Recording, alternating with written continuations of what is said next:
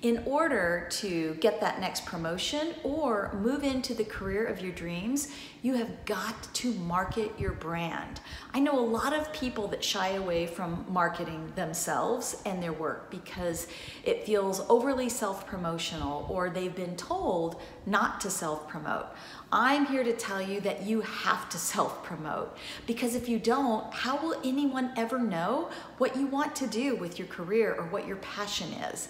And that really is the key. When you have an opening in a conversation with your leader, senior leaders, or colleagues, share with them what you're excited about, what you're passionate about, what it is that lights you up and really excites you about either the work you're doing today or the position that you want to move into.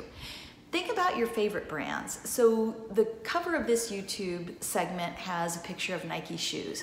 I love Nike shoes. I've been wearing them for, gosh, over 30 years. And I'm just a loyal Nike customer.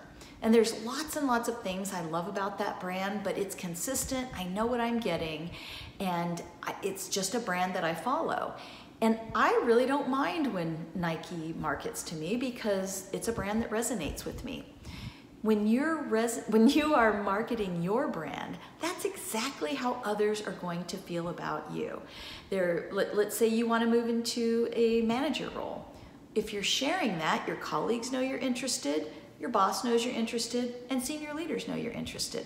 So that means your name will come up when they have discussions behind closed doors about who's ready for a promotion.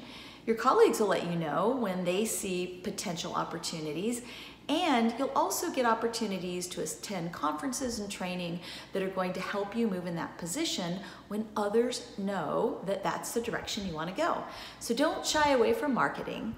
Find ways that are comfortable for you to talk about your aspirations and the things that you're excited about, and get out there and market your brand.